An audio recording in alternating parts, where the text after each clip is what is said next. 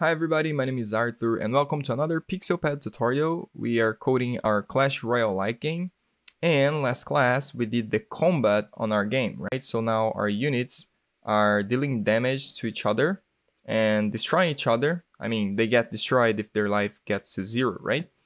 But we cannot see their lives yet, and that's what we're gonna be doing this class. We are gonna display their lives as we have done with the castle. So the castles display their own lives, right? And we're gonna do the same. So let's see how we did it on the castle. Let's open here the castle class. So the castle has an HP bar that is a life bar, and then the HP bar has the sprite that is the castle life bar, right? And in the loop tab, I keep updating the HP bar to be right under my castle, and I also keep updating the scale of that HP bar to always match the castle's life. And the code we need for the unit and for the enemy unit to display their lives is basically the same. But we need something different for the sprite. If you remember, when we got the castle life bar, we got the big life bar, right? So let's go here on the sprites. I'll click on the plus. And you can see here that we got this one here for the castle, the big life bar.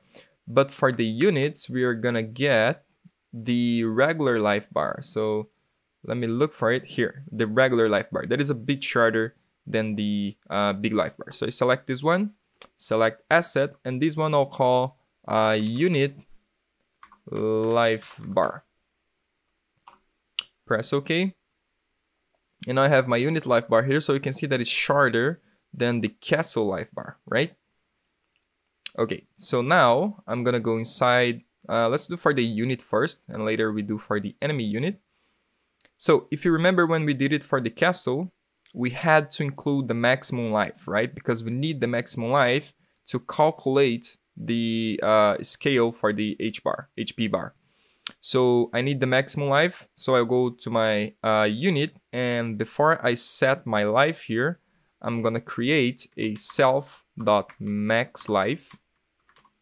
And this is gonna be 100, and then I'm gonna make my life to be the same as my maximum life whenever this unit is spawned in my game, right? And I need to create a HP bar, so I can say here that self.HP bar is a life bar, and self.HP bar has a sprite that is a new sprite from the image. What's the name of the image? Unit life bar.png. So unit life bar.png. Okay, all right. So let's see here. Whenever I press play, I spawn a unit. You can see that I already create my HP bar, but it's on the middle of the screen. So the first thing is to make this life bar to follow whatever my player is. So let me stop my game here. I'll go to the loop tab because we have to keep updating this life bar's position. And I'll do it on top here. I will say that self.HP bar. So my HP bar X position will be the same as my X position, and my HP bar Y position will be the same as my Y position. And now if I press play, I spawn my unit, and you can see that my HP bar is on the right, on the same position as my unit, right? But I actually want to bring this HP bar down to be under my unit and not on the same position.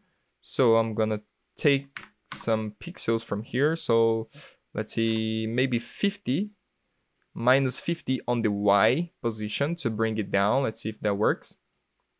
Yep, so now it's always under my player. But you can see that whenever I create a unit, a life bar spawns right in the middle very fast, right? You can see that, right? Look, when I'm creating a lot, you can see the life bar blinking there. That's because there is a delay from when we create the life bar until the time where we refresh the life bar position, right? And this delay is like 1 frame, 2 frames. So it's very fast, but even though we can see the life bar blinking there once it's created, right? So one thing that we can try to do, let's see if that will solve, is once the life bar is created, I will take its position on the x-axis, and I'll say that this is equal to 2000. So 2000 is a very big position for the x. So what I'm trying to do is whenever I create my life bar for the player, I want this life bar to be created outside of the screen. So this x equals 2000 will make my life bar go far away to the right and out of the screen. So I cannot see it. And then on the next frame, whenever it refreshes its position, it will then bring it back to the unit's position. Let's see if that works. So I press play, and you can see that now it works, right? But I don't want to keep saying this here because I will have the same problem if I do it for my enemy unit, and my enemy unit will have to do the same thing. So what I'll do is I'll take this out of here and I'll paste it inside of the life bar. So the life bar on the start, whenever the life bar is created, what it's gonna do is it's gonna take its X position and send it to 2000. So now I don't have that problem anymore. My life bar is gonna be created outside of the screen, but that's not a problem because my castle keeps refreshing, keeps updating the HP bar position to be always on the right position, and my unit as well. So whenever we create the life bar, it's gonna be sent to the 2000 position on the X outside of the screen. And then later, 1 frame later, so 1 frame is very fast, not even a second, like very, very fast. So you won't even see it happening. And then on the next frame, my unit and my castle will bring the life bar to the right position, right? So you can see that now we don't have the life bar blinking at the middle there anymore, right? That's good. So the next problem here now, well, we have a couple problems. You can see that when my unit is destroyed, the life bar stays there because the life bar is not being destroyed once my unit is destroyed. But we have another problem, that is the life bar is not updating the amount of life that my unit has. So I'm gonna do that first. I'm gonna go inside my unit on the loop tab, and here I keep refreshing the HP bar's position, but I also want to keep refreshing the HP bar.scalex. And as I said, it's the same formula we used for the castle, so it's life divided by maximum life. So I'm gonna go to my unit on the loop, scale x is equal self.life divided by self.maximum life. So let's see if that works. I'll wait for a unit, they go there, and now it should reduce my life. Yeah, you could see that it's reducing my life. Very, very nice. So the next thing now is to make my life disappear whenever my unit disappears. Whenever my unit is destroyed, I want my life to also be destroyed. So my unit can be destroyed in 2 ways. My unit can be destroyed if it touches the enemy castle, right? Or if its life gets to 0, right? So what I could do is I could make here whenever my player is destroyed, my unit is destroyed by the castle, I could also destroy my HP bar, and then I would have to do it here as well. So destroy HP bar, because here on top here is whenever my unit collides with the castle, right? It deals damage to the castle, and then it should destroy the HP bar and then destroy itself. And then here is whenever my life is smaller or equal than 0, then it destroy my HP bar and then destroy myself, right? So we have to put it on these 2 places. And if I press play now, let's test our game. Let me try creating a unit that goes in the same direction here. Yeah, it's working. There it's working as well. And we got an error. HP bar is not defined. Oh, okay. Because the name is not HP bar, the name should be self.HP bar. So my HP bar. I'm gonna destroy my HP bar.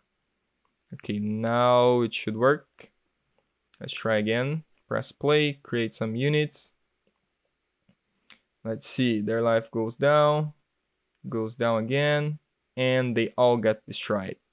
Right? I want to see here if I can make my player die for one of these enemies to see if my life is also disappearing. So to do that, I'm going to go to my enemy unit and I'm going to increase the attack damage to 50. Just so an enemy can kill my unit pretty fast. Now I just have to summon a unit that goes in this path.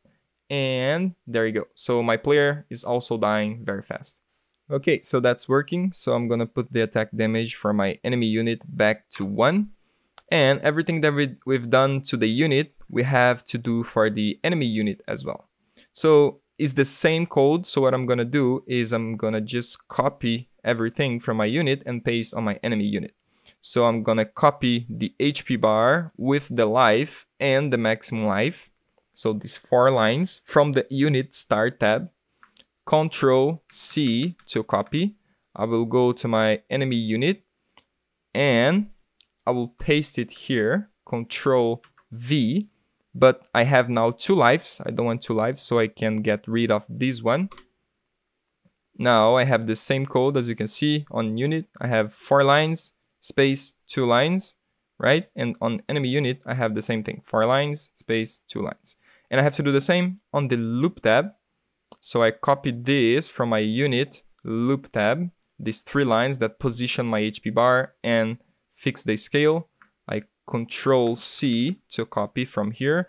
I go to my enemy unit on the loop tab and I'll add some lines here and do Control V to paste it there. And the last thing is missing for us to do is to destroy the life bar once this unit is destroyed, but let's just check if it's working. So there you go. So it's losing life, it's working, but the life bar is not getting destroyed once this unit is destroyed, right? Let's try to destroy the one with troops like that. Yeah. So whenever, well, when the bat dies by another unit, you can think that it is working, it is destroying the life bar, but actually it's not. It's just because the life bar has the scale 0, so it's not showing up for us. But we have many life bar objects here that are invisible for us because their scale is 0. And we don't want that because the more objects we have inside our game, the more processing our computer needs. So your game will get very laggy if you leave it like that. So we want to destroy the life bar.